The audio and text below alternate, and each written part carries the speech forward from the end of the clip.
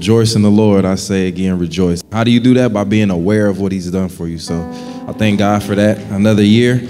I think we covered all the bases. Once we give you the signal, we'll get ready to go online and hear the word.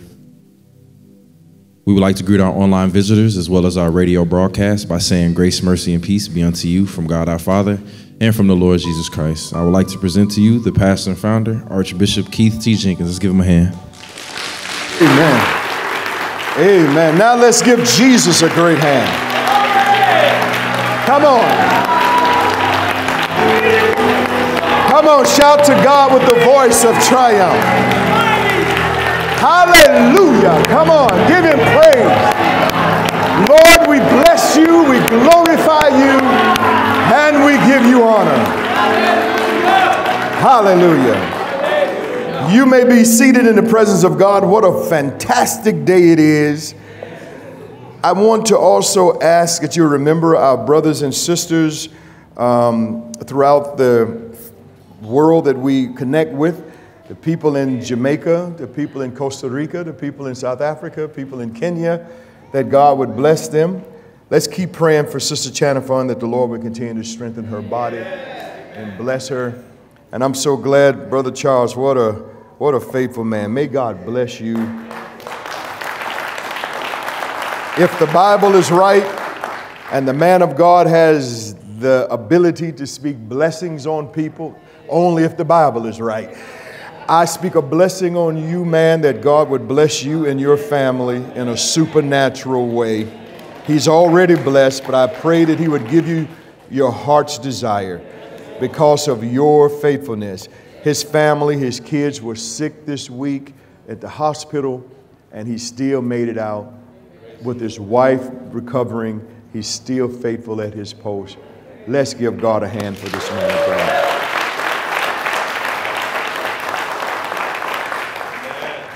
Well, ladies and gentlemen, we're privileged to have guests here. You know, we're in Minnesota. It's not like you can just run through Chicago or Indiana or St. Louis coming from somewhere else and meet people. You have to kind of go out of the beaten path to come up here to see us in Minneapolis. And the Lord would just have it that these wonderful people, both pastors of churches down in Mayfield, Kentucky, but they are originally from East St. Louis, Illinois. And if I tell you, trust me, everywhere we went, I mean, literally everywhere we went, we ran into people from East St. Louis, St. Louis. We ran into Curtis Mayfield's son. He's coming to church. Oh, yeah. He was real receptive to us. I mean, he got my number, and he's going to see me, and oh my. I said, who you say your dad was? We used to listen to Curtis Mayfield. You know, that was on the other side, you know. But we witnessed and we fellowshipped, and I said, maybe God is trying to, you know, Color Purple, trying to tell you something. But I know the church is in Cahokia, Centerville. House of Prayer to All Nations is where they started out. They're under the Honorable Bishop Bela of Higher Ground Ministries, which we know his father and know him as well. And they're with that fellowship, that organization. But God just had it fit for them to be here with us this whole week and just hang out with us, and we get a chance to connect and fellowship. I want you to receive Sister Candace. She's going to come. Women's come first, right? And she's just going to greet you. Now, she may seem shy, but these people know holiness. Now, they know church. I'm going to have them to come up here and help us. Come on up, Sister Candace, and just give us testimony from the Lord. Amen. God bless you. Is it on? Let's see here. And there should be power. Praise the Lord, everybody. Amen. I heard everybody say grace and peace. So grace and peace, amen, to everybody this morning.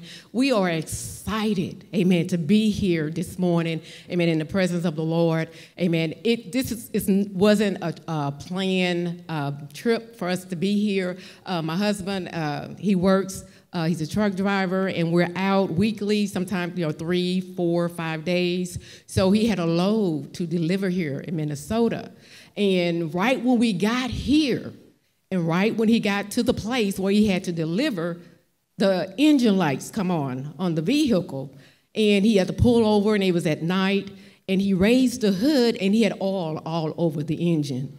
And I was like, oh, my God. But anyhow, the Lord blessed us. He was able to drop the load that he had, and he had to get his truck towed. And so we had to, of course, get into a hotel. And that was on Wednesday, week before last. Yeah, on Wednesday.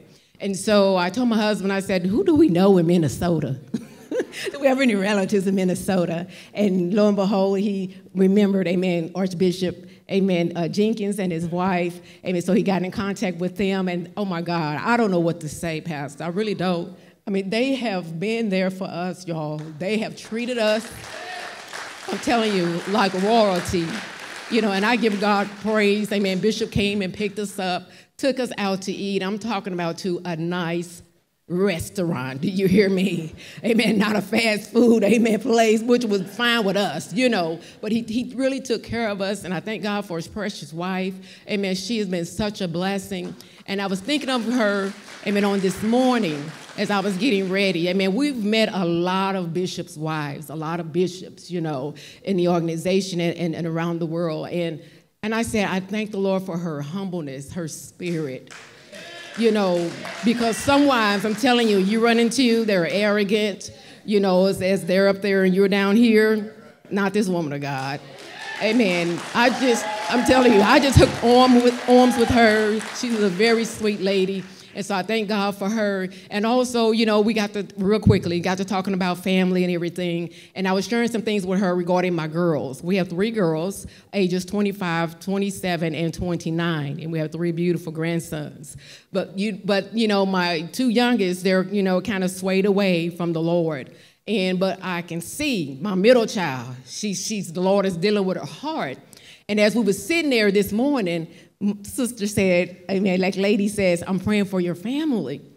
I checked my phone after Sunday school. I got a phone call from my middle child. So I said, let me go and get this call and see what it's all about. She said, Mom, are you guys having church this morning? Y'all don't hear what I'm saying. She said, y'all having church this morning? I said, well, baby, we're still in Minnesota. She said, okay, I didn't know because I was coming to church. Y'all, come on, give God some glory. She said, I was coming to church this morning. Oh, glory! Come on. Y'all, I'm trying to keep this thing together. Amen. I thank God, amen, even for the worship on this morning. Oh, my God, Bishop. Oh, that worship was awesome. I said, I wish I could take y'all with me. Oh, hallelujah. My bishop ain't going to let y'all come, though. Amen, hallelujah. But I thank God for this place. Amen, you all have been beautiful to us on Wednesday night. You guys came up and you greeted us. You hugged us. You loved on us. And I needed a hug. One of the mothers, amen, hallelujah, gave me a great big hug and began to pray for me. We have a mother of our church, and she comes and she hugs us and she encourages us. I needed that mother. Hallelujah. She hugged me and she prayed for me. Amen. So I really thank God for you and all you all, amen, that are praying for us and gave us a word of encouragement. Amen. Continue to pray for us. Amen. Keep us before the Lord. Amen. And we will be back. I'm telling you, and it's going to be a vacation next time, Bishop. Amen. We will be back. Amen. God bless you. Let's give Pastor Candace Hurd a great hand praise. Amen. I would like for Pastor Hurd, his father's Bishop Hurd, I keep calling him Bishop, but this is Pastor George Hurd the second. There you go. All right. He's going to come and greet you. Hallelujah. Praise the Lord. Praise the Lord, saints. Come on. Hallelujah. He's worthy to be praised. Woo! Sunday! Woo! Jesus in the building today. Hallelujah. Glory to God. Let me bring it in. Woo! God is good. Hallelujah. I feel him in the house. If y'all ain't got the Holy Ghost, amen, this is your opportunity right now. Say, God, come on in and fill me. He's in the house. Hallelujah. Now understand why. David said, I will bless the Lord at all times, and his praise shall continually be in my mouth. Hallelujah. Woo. See, I had a mechanical breakdown. Now I'm having a Holy Ghost breakout. Hallelujah. Sunday. Woo. Glory to God. He's good, saints. Hallelujah. Glory to God. I'm not strange. I'm just special. Hallelujah. Glory to God. Thank God for, amen, Archbishop, amen, Kate Jenkins, the elect and only lady. Amen, Lady Jenkins. Thank God for you as well. Amen. Been truly a blessing to us on this week. Sometimes as pastors, man, we pour ourselves out all the time. And I know you've asked it many times like I have, God, when am I going to be poured back into? Amen. I've always promised him one of these days. Amen. I'm going to come to Minnesota and we're going to spend some time with you. Amen. This was unexpected, but glory, it was on purpose and with purpose. Hallelujah. Hearing all the wonderful testimonies. I know God's in the midst of something great. Amen. I want you, I'm like the apostles. I beseech you, therefore, brethren. Amen. That you get in, amen, to what God is doing. Get into the move, amen, of what God's doing. Amen. He's increasing, amen, his people. He's expanding his kingdom inside his people. Hallelujah. Glory to God. Anybody want more? If see, be like me, glory, I know it's got to be something more than what I've experienced. God, I want more today. Hallelujah. Glory to God. It's God, I just want to be poured into today. I didn't come with any special intentions, things of that nature. I'm one of those that learned to listen. Amen, to the Spirit of the Lord. Amen, because God is speaking. We don't have to do all the talking, y'all. Hallelujah. Hallelujah. We got somebody that said this in Sunday school. We got 2 ears. We should be listening more than we do in the talking. Amen. And I don't want it to be me. I want it to be the Spirit of the Lord that's doing the speaking. Amen. And he's been working with us and speaking with us. Amen. All week long. Amen. Glory to God. Amen. He gave me 2 words that had just been bubbling over inside of me. Because I know that there are many of us, I mean, we're going through hard times, difficult times. Things are changing. Shifts are being made. Sometimes you wonder yourself, well, are we going to make it? Amen. Behind COVID and the other difficulties and things that we're dealing with. But he gave me 2 words that just been burning inside of me, and it was just be encouraged. Be encouraged no matter what's going on. Hallelujah. Be encouraged. Amen. Because he's going to strengthen you. Amen. He's going to increase you. He said, but you got to do something yourself. You're going to have to stand. What they want, Sister Ed, don't give up. Don't give up. Don't quit. Don't throw in the towel. Amen. You got to stick and stay. Hallelujah. Glory to God. Amen. I got to talk to some individuals here in the church, and I never meet a stranger, but every time I meet somebody, amen, I lock in, amen, because I'm listening to you. I want to hear what you have to say. And just listening to the members of the church, I said, God, I said, this is what we need. We need more people like this that are willing to get behind the man of God, stick and stay with what God's doing. Amen. Hallelujah. Amen. But I want you guys just to be encouraged. Amen. So stop looking for your help from without. You got the Holy Ghost now. Hallelujah. Hallelujah. You one with God. Now stop looking for your help from without and start to go down within. Hallelujah. And pull up on that power that God's placed on the inside of you. You've been empowered. You've been equipped. Amen. For such a time as this, I want you to go forth. Amen. And know that God is with you. Amen. Be blessed and be encouraged. Let's give Pastor Hurd a great hand. Isn't that wonderful? Amen. All right. We're good to go. Good to go. I want you to bow your heads with me. We're going to get into the Word of God. And I'm going to share with you something the Lord put in my heart. And then we're going to let you go home. Our Heavenly Father, we thank you so much for your manifold blessings. There's no other God besides you. You are true. You are good. And you're always good. Lord, we ask that you will remember your servant now. Touch his mind and give him clarity of thought. Touch his lips and give him precision of expression. Touch his body. Give him the strength to preach your word. Above all, Jesus, we ask that you would anoint him, for it is the anointing that destroys the yoke. Make this spirit true to the hermeneutics of the text. Bend this will that it will be subject to your will.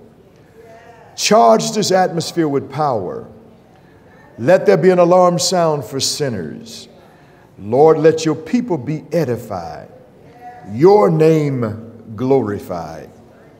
Help us, Father, to build a bridge from the ancient scriptures to those that are sitting here in the pews. Thank you for the angels that stand beside us to give us what to say. We take absolute control, absolute authority over this service. We bind demonic forces, every shape, every form, and every fashion. And we thank you for the angels of God that is encamped all around about us and in this place. Now, Lord, as we go into your word, glorify thine own self. Make your word clear. Make it simple. Make the preaching irresistible, that the gainsayer won't be able to resist it. And send your word to where you want it to go. It will not come back void. All of these merits we beg in the name of he who lie down in the grave and rose triumphantly the third day, Jesus Christ our Lord. And the people of God said, Amen. Ladies and gentlemen, we'll be coming from the book of Nehemiah. Nehemiah chapter number 4. But we'll start reading Nehemiah chapter number 1, verse 1 through 3. Then we'll go to chapter 4, 1 through 3, and then 19 through 21. Nehemiah chapter number 1, verse 1 through 3. Here beginneth the reading of God's holy word. Let's read, class. The words of Nehemiah, the son of Hajjaliah, and it came to pass in the month of Chisleu, in the 20th year, as I was in Shushan, the palace, that Hananiah and one of my brethren came, he and certain men of Judah, and I asked them concerning the Jews that had escaped, which were left of the captivity, and concerning Jerusalem. Verse 3. And they said unto me, the remnant that are left, the remnant that are left, the remnant that are left of the captivity there in the province are in great affliction and reproach. The walls of Jerusalem also is broken down, and the gates thereof are burned with fire. The walls of Jerusalem are broken down, and the gates thereof are burned with fire. The walls are broken down, and the gates are burned with fire. Chapter number 4, verse 1. And it came to pass that while Sanballat heard that we build the wall, he was upset, he was angry, he was mad, incensed, he was indignant, he was wroth. And he took great indignation, and look what he did. Satan never changed his plans. He mocked the people of God. Verse 3. Verse 2, I'm sorry. And he spake before his brethren and said, brethren and the army of Samaria, and said, what do these feeble Jews? Will they fortify themselves? Will they sacrifice? Will they make an end in a day? Will they revive the stones out of the heaps of the rubbles which are burned? Remember, the walls are down and the gates are burned with fire. Now Tobiah, the Ammonite, was by him and said, even that which they build, if a fox go up, he shall even break down their stone walls. Jump down to verse 18 of that same chapter. For the builders, everyone had a sword girded by his side, and so build. And he that sounded the trumpet was by me. Verse 19. And I said unto the nobles and to the rulers and to the rest of the people, the work is great and large. The work is great and it's big and it's large. And we are separated upon the wall. The work is great. The work is large. We're separated on the wall. One far from another. There's a lot of work to get done, but we're separated. We're far from each other. The work is large. One man can't do it. One person can't do it. One auxiliary can't do it. One organization can't do it. The work is great and is large, but we're separated one from the other, and we're far from each other. The gates are down, the walls are down, and the gates are burned with fire. 21. In what place thereof shall you hear the sound of the trumpet? Resort ye thither to us. Our God shall fight for us. Our God shall fight for us. I woke up the other day and I heard the Spirit of the Lord. It sounded like an autumn voice, like it was outside, but it was inside. And the two words I heard was repair the breach. Repair the breach. I said, all right, if that's what you want me to talk about, Jesus. He said, repair the breach.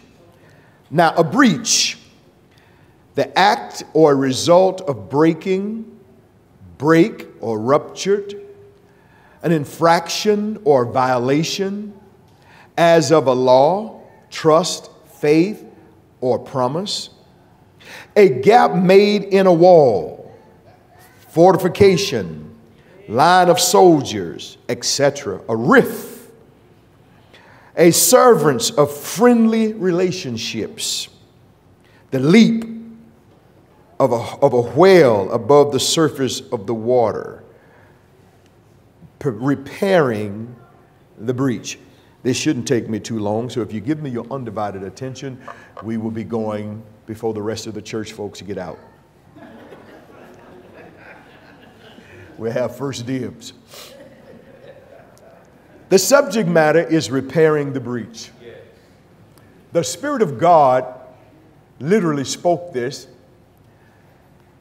and the context is coming from, as I go in and out of different circles of Christians and ministries, and looking around at church life and listening and working with people up close, there's a breach.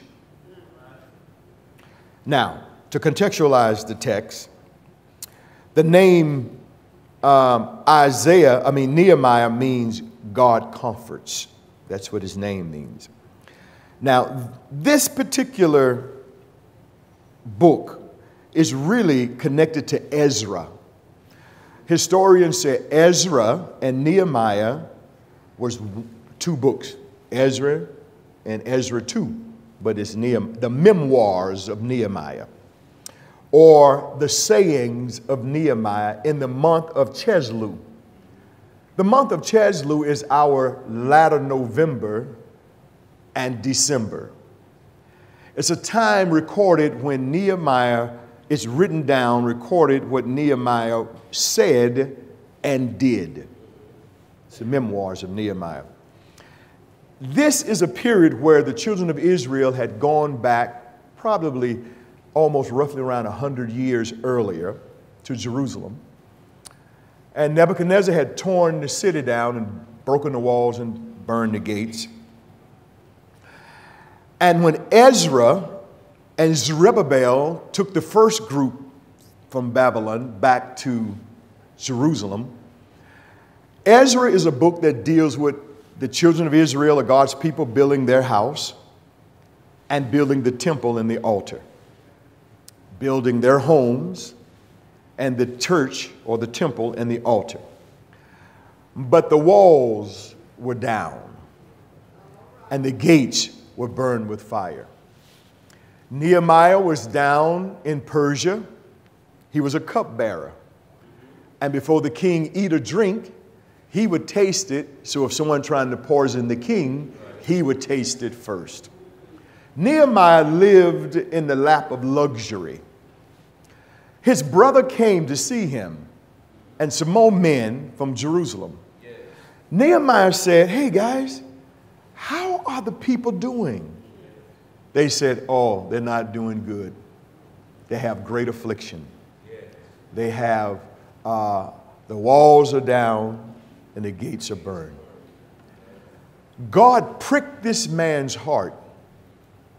And from that point on, he began to pray. Nehemiah chapter 1 would tell you, and they use it in business settings. Even when I was in secular society and in the business world, we used Nehemiah about leadership. Nehemiah's heart was pricked, and he was willing to give up all of the pleasure that he had there in Persia to go help his people. The king said, "Nehemiah, why are you looking sad?"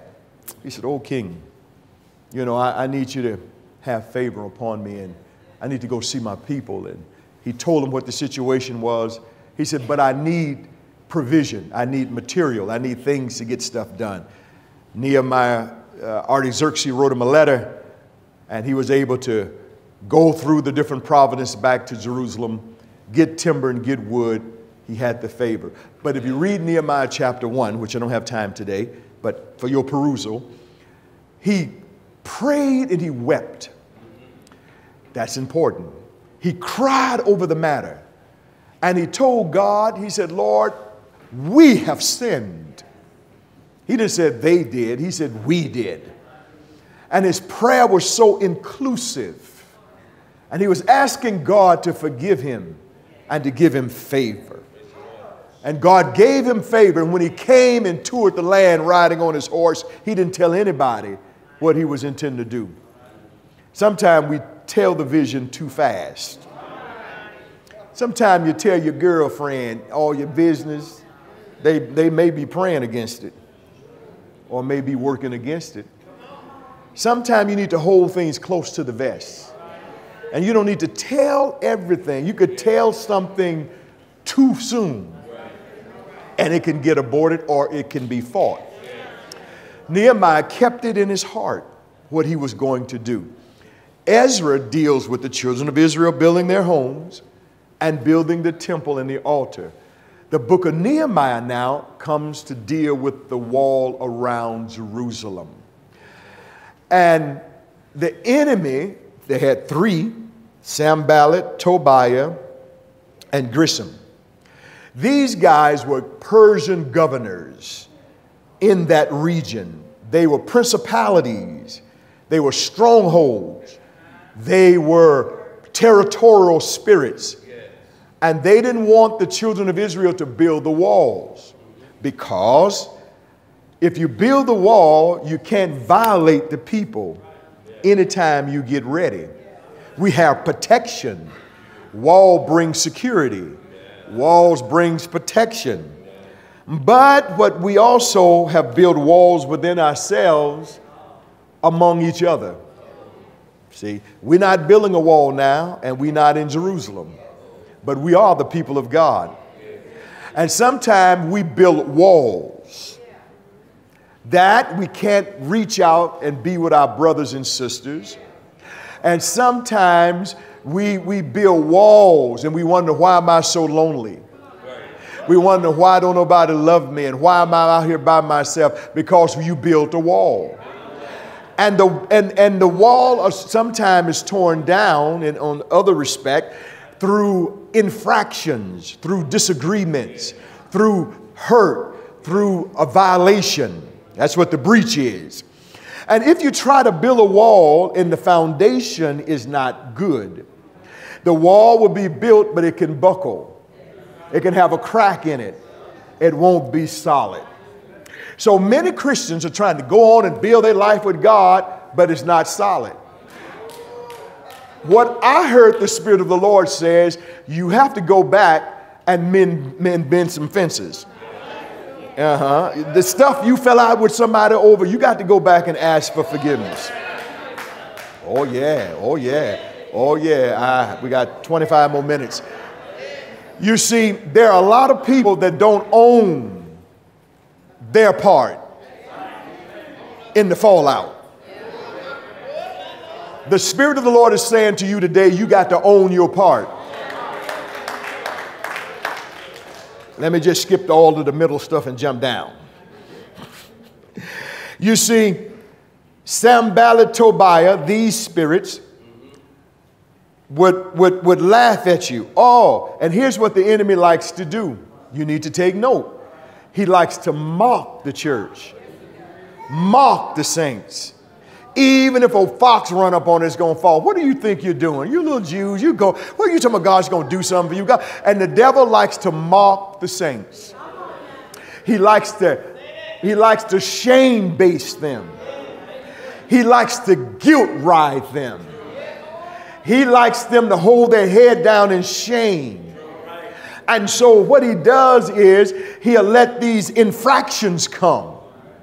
And whether it's family members, whether it's church members, whether it's employees, whether it's folk at the supermarket, you as a child of God have to repair the breach. It's not okay for you to walk around and don't get it straight. Help me, Lord. Help me, Jesus. There's a lot of walls been torn down. The walls are broken down and the gates are burned. And the devil can attack us anytime. I mean, just wake up, he jump on you, you're depressed. Nobody bothers. Why is the devil fighting you so? It's because the walls are down and the gates are burned with fire. But you got to rebuild the wall. And the devil is sitting there saying, ha ha, look at you, you'll never make it. You'll never come out of it. You will never be anything. Look at what you lost. Look at you. Nobody likes you. But the scripture said, and God will fight for us. I wish I had somebody to help me here. But you must understand that to repair the breach, you can't have no fallout as a Christian and expect to build and have a fortified. You got to have repentance, humility. You got to, let me just give you, can I give you like 3 more texts and then we're going to close? That's Old Testament. And sometimes the Old Testament theologians would try to write us off because we're under grace. Let me bring you over here what Jesus was saying. Matthew chapter number 6. Thank God for Jesus. Matthew 6. Because you see, I can scream all day and rebuke the devil and shake the mic and do all that. The devil standing there looking at you and said, no, you have an infraction against you. No, you don't have authority to rebuke me because you ain't right. You can't make me go nowhere because you ain't did what God told you to do. Look what Jesus says in Matthew chapter 6, verse 12. Matthew 6 and 12. And forgive us our debts as part of the model prayer, as we forgive our debtors. I heard a man use an analogy the other day on the radio. He said there was a man in New York City behind a big truck that had 100 pounds of cow manure. And he says the fence broke and the man in the car, had his windows down, and all of the manure came into his car. He said, sometimes you the one dumping the manure, and other times you the one cleaning it all up. Forgive us of our debts. We hurt somebody. And forgive us of our debtors, those that have hurt us. You got to let it go. You got to release it and let it go. Amen. Come on, shout, I'm letting it go. I'm letting it go. That's the model prayer that Jesus prayed. Verse number 14 of that same chapter. If you forgive men of their trespasses, your heavenly Father will forgive you. But if you don't, you still got something, but God got something against you. Look at verse number 15. Come on here. But if you make it up in your little mind that you're not going to forgive men their trespasses, because what they did was just wrong, then neither will your Father forgive you of all the stuff you did. Ladies and gentlemen, this is what you call the law of deduction in theology. Let's deduce. If I'm not forgiven of my sin, I can't go to heaven, because sin ain't going to heaven. Unconfessed sin is not going. So if God hasn't forgiven me of my sin, then there's a chance I may not go to heaven. No, I want to go to heaven, so I have to forgive men so I can go to heaven. Come on, give God a great hand. Oh, if that's not plain enough, let's go to Matthew chapter 18, verse 21, and just allow me to read through the text. I'm almost done. I'm looking at the clock. You'll be out of here at 12:30.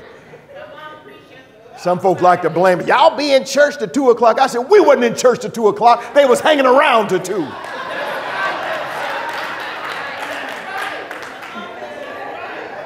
So you just got to highlight stuff, because folk, you know. Let's read, class. Matthew 18, 21.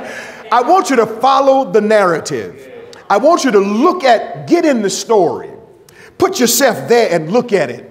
Watch how Jesus handled the situation. I'm talking about rebuilding the breaches. Then came Peter, the apostle, the man of God. Lord, how often shall I forgive? Shall my brother sin against me? And I had to forgive him. Jesus says 7 times 7. Well, how many times is that? As many times as they need it. That's what that means. 22. Jesus said unto him, I say unto thee. Peter tried to be smart, right? Until 7 times, but until 70 times 7. No, go further, Peter. You did 7 times. No. 70 times 7. What it's really saying, saints, is how many times they need it. Forgive them. 23. This is Jesus. I didn't say it. Don't talk about that passage. No, I didn't say a thing. I wouldn't have written it like that. I would have said if they hit you one time, write them off. But I'm not Jesus. Therefore is the kingdom of heaven like unto a certain king. What? Which would take an account of his servants. So God is going to call us unto account. 24. And when he had begun to reckon, one was brought unto him, which owed him 10,000 talents. Are you following the text? All right, 25. Let's read, students. But for as much as he had not to pay, he didn't have the money to pay, his Lord commanded him to be sold, and his wife and his children and all that he had, so payment can be made. You're following the text? 26. Watch what the man did. The servant, therefore, fell down and he went into worship and said, Lord, have patience with me. And if you have patience as I worship you, I'll give you pay you all. Watch it. So he's asking the Lord to have patience because he owed him something. And the Lord said, your wife finna be sold, your kids finna be sold, everything until you pay me. He said, but have patience. Watch 27. Watch the text. Then the Lord said to that servant, was moved with compassion and loosed him and forgave that man his debt. You watch the text? He owed the man. He didn't have the money. He fell down in worship. Ask him to have mercy. He's going to pay him all. The man said, I forgive you. You don't have to pay me. I release you of the debt. That same man that did all that worshiping, all that tongue speaking, all of that ringing and quaking, that same man. 28. Let's read the text. But the same servant, see there, went out, found one of his fellow servants, one of his brothers, which owed him about 100 pence, a tenth of what he owed. He laid hands on him, took him by the throat. Are you seeing the picture? Saying, pay me what you owe me. Now he just got released. He just worshiped. God forgave him. He runs out and finds a brother owed him a little less and grabbed him by the throat and said, give me what you owe me.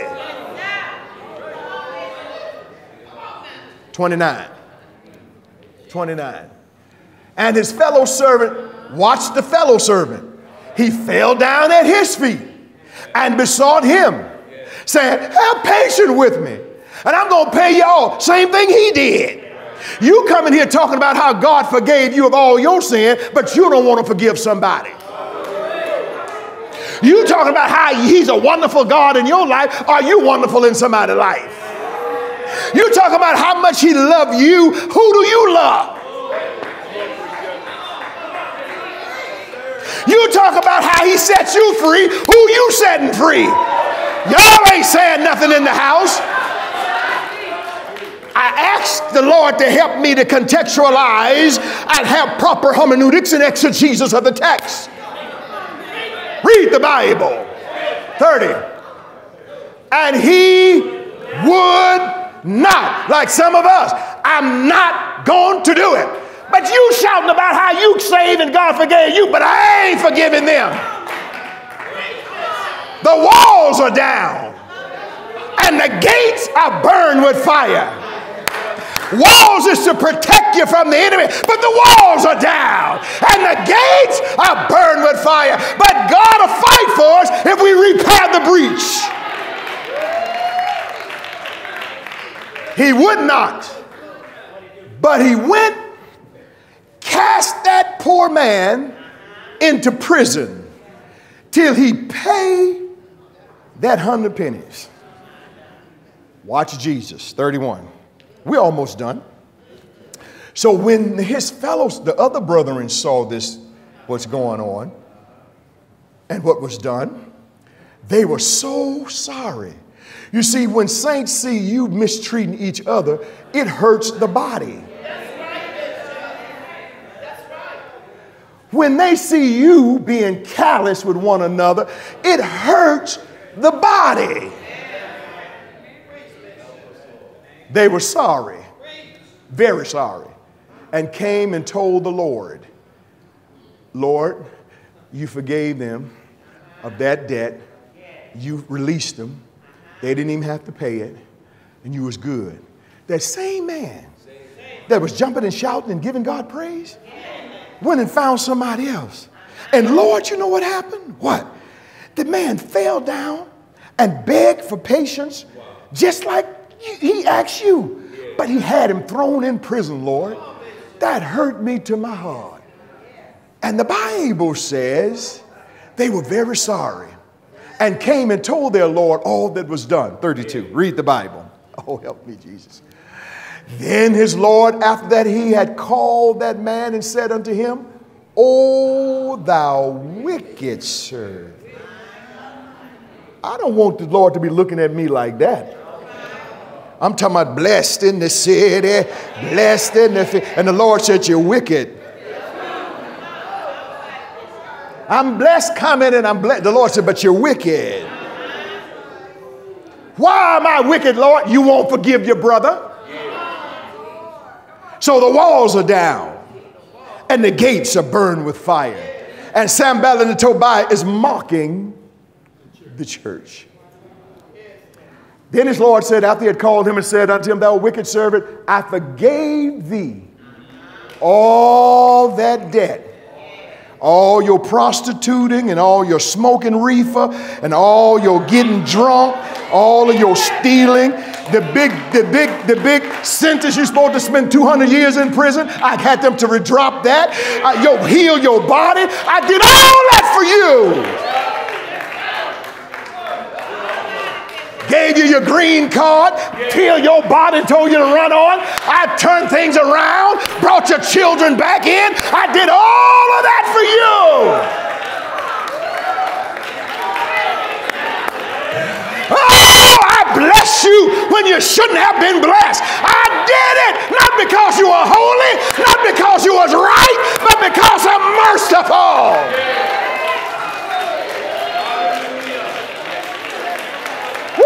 Help me, Holy Spirit. Oh, thy wicked servant, I forgave thee all that debt because you asked me to, and I'm a good God.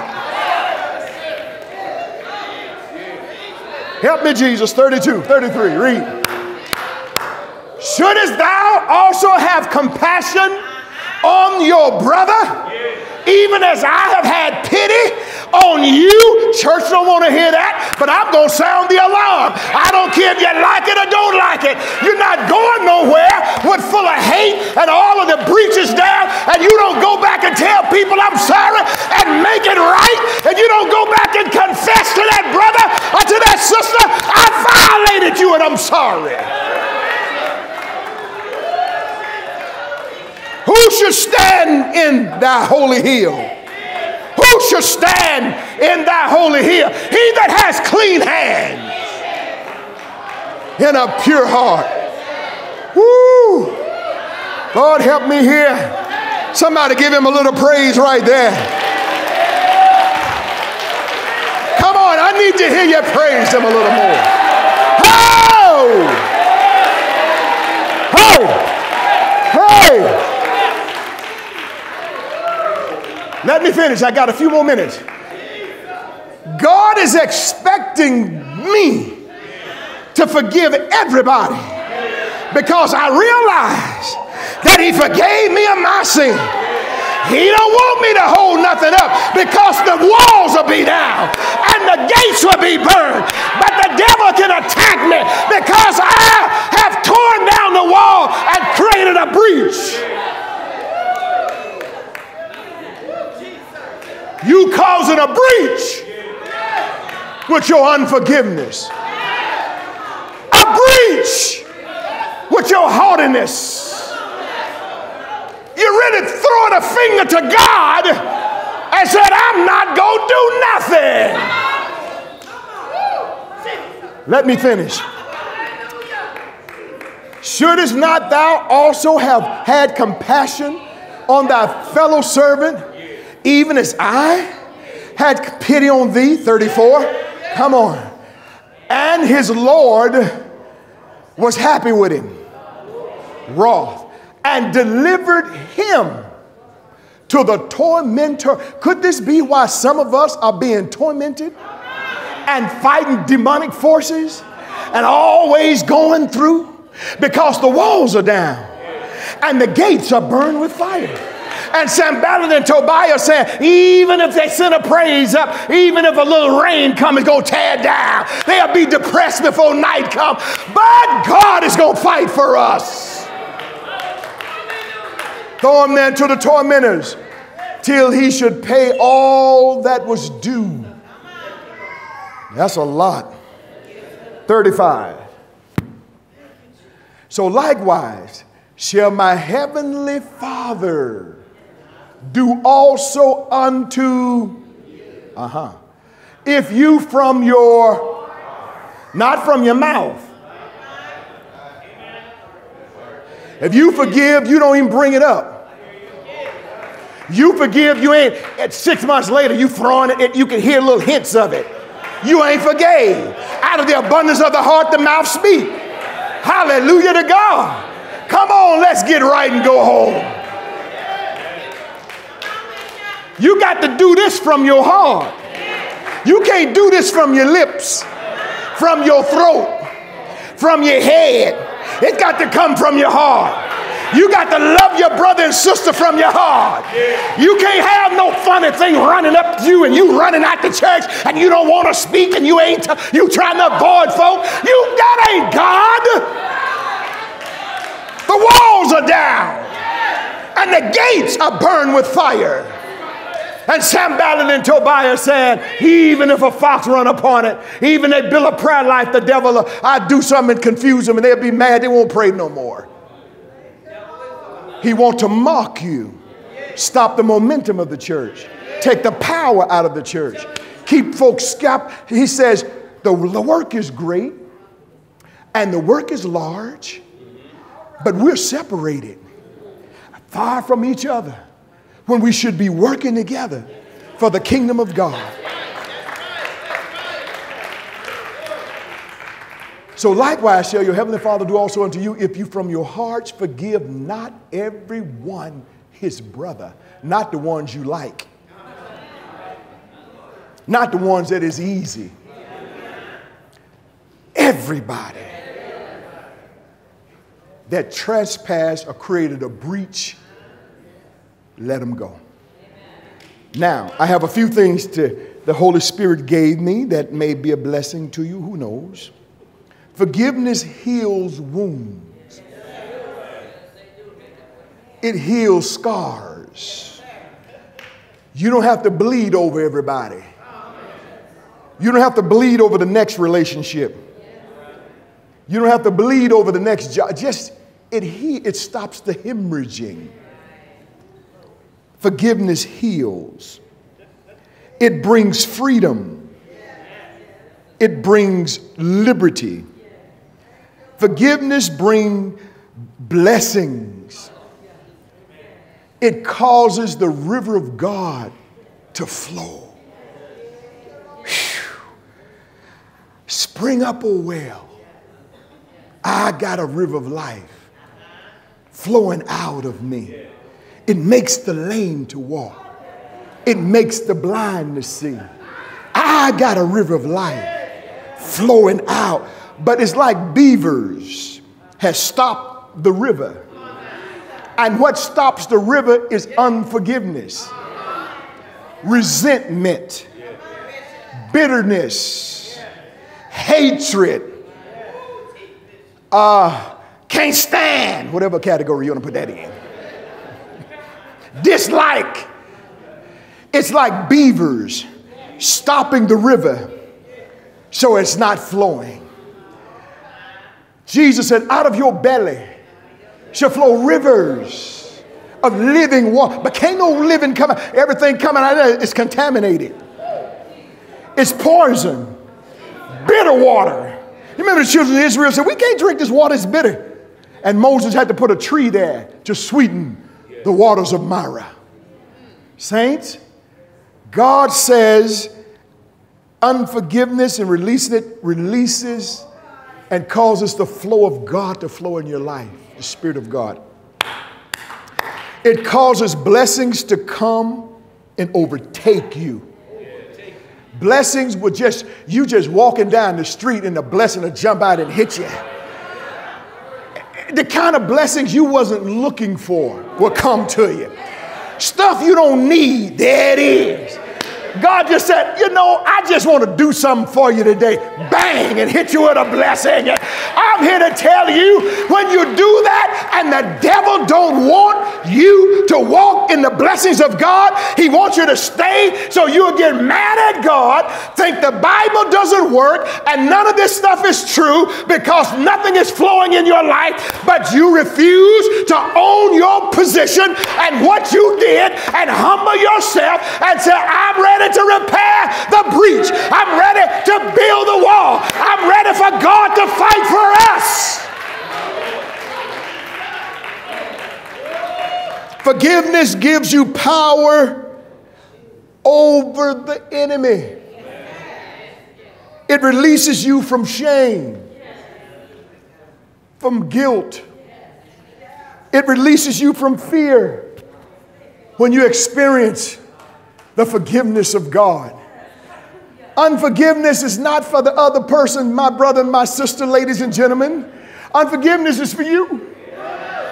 Unforgiveness is killing you. It ain't killing the folk you mad at. They out eating cake and ice cream. They drinking Kool-Aid. Why you mad, it's killing you. Why you mad, it's taking your joy. Why you mad, you're not even enjoying the summer. It's almost over and you spend the summer upset. But they have laid out and got tan and went to the beach and did everything, and you sitting around mad at them. Unforgiveness is hurting you, and it's not hurting the folks you mad. So it's for you to let it go so you can be healed, so you can be whole, so you can experience God's best. I wish I had somebody to help me here. I don't care if you draw back. I don't care if you hold back. You can't set on me. I got God on my side.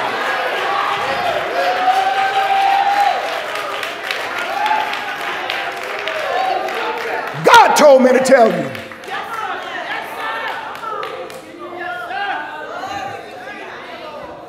But it hurt. He ain't ask you, did it hurt? It's hard. He didn't even ask you whether it's hard. He said, do it if you want to be blessed. I forgave you of all your stuff. It hurt for me to go on the cross. It hurt for me for them to beat me. But I did it looking at the joy that was set before me. I saw you whole. I saw you. It's never the Father's will for you to be hurting and bleeding and never being healed and never being. That is not God's will. That's the devil. He wants you to be in the church but not free. In the church but not liberated. In the church but not made whole. But the devil is a liar. His cousin is a liar. His brother is a liar. His mama is a liar. His stepchildren are liars. The whole family lying.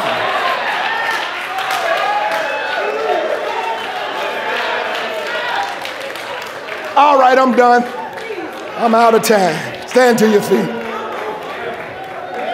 I'm not done. I'm watching the clock.